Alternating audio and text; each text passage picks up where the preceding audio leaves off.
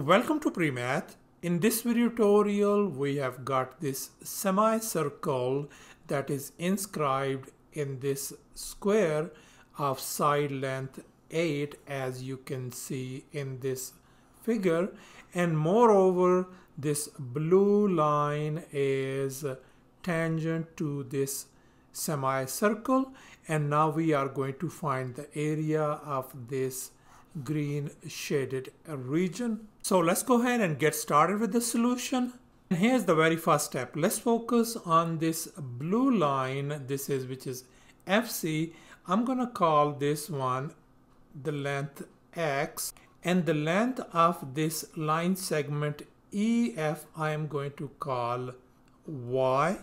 So therefore this FC is X and EF is Y. And moreover, the length of this line segment CE is going to be simply X minus Y. So thus this EC could be written as X minus Y, and I'm going to call this as an equation number 1. And here's our second step. Let's recall two-tangent theorem. And here is our two-tangent theorem. If two tangent segments are drawn from a circle from the same external point, then the segments are equal, as you can see in this given figure. So therefore, according to this theorem, this tangent line CD and this tangent line EC are equal in length. Therefore, DC equals to EC, and we know our DC value is 8. I can write 8 equal to EC. And now let's go ahead and substitute this EC equals to 8 value in this equation number 1. And here's our equation number 1, EC equal to X minus Y. Let's fill in the blanks. EC is 8 equal to X minus Y.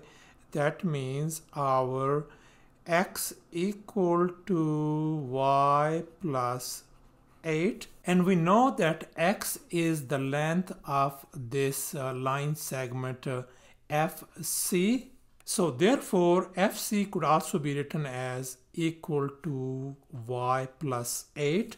And here's our next step. Let's recall the two-tangent theorem once again, and we are going to apply it at this location.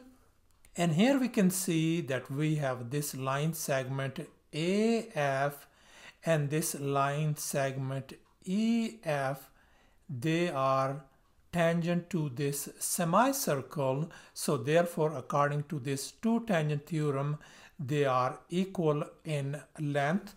So therefore, we can write AF equal to EF, and we know that EF equals to Y, as you can see over here. So I can write AF equals to Y. So therefore, this line segment AF turns out to be Y. And we know that this whole length AB is 8. So this length FB is going to be simply 8 minus Y.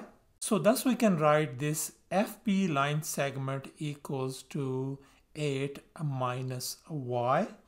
And here's our next step. Let's focus on this green shaded triangle FBC. I have just copied it down over here, and we know that this FC is Y plus 8. So this side is Y plus 8, and this FB, this one is 8 minus Y, and this BC is going to be 8, as you can see over here.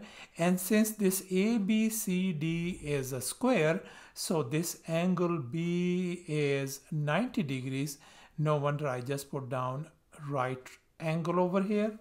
Since this is a right triangle, therefore we are going to use the Pythagorean theorem. And here's our Pythagorean theorem: a square plus b square equal to c square. And in our case, the longest leg FC I'm going to call C. This horizontal side I'm going to call A, and this vertical side I'm going to call B. And here's our Pythagorean formula, and we are going to fill in the blanks. Our A is 8 minus y, B is 8, and C is y plus 8. So thus we got 8 minus y square plus 8 square equal to y plus 8 square. And now we are going to expand these two binomials, as you can see over here, by using these two formulas. So therefore this equation becomes 64 minus 16y plus y square plus 64 equal to y square plus 16y plus 64. And as we can see that this y square and this y square on both sides, they are gone.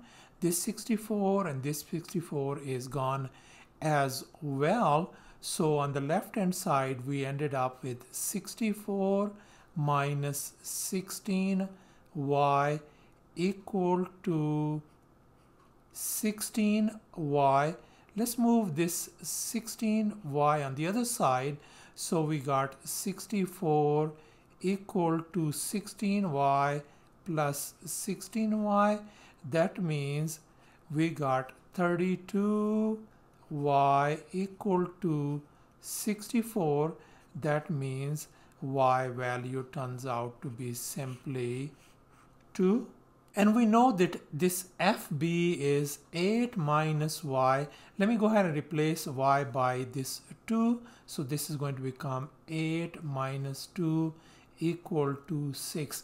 That means this FB length turns out to be 6. So that means FB equal to 6. And here's our final step. Let's go ahead and calculate the area of this green shaded triangle FBC.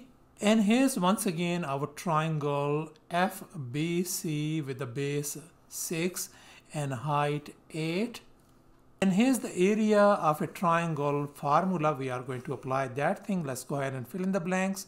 So A turns out to be a half times base, in our case is 6, and height is 8. Let's go ahead and simplify that thing. That is going to give us area equals to 24.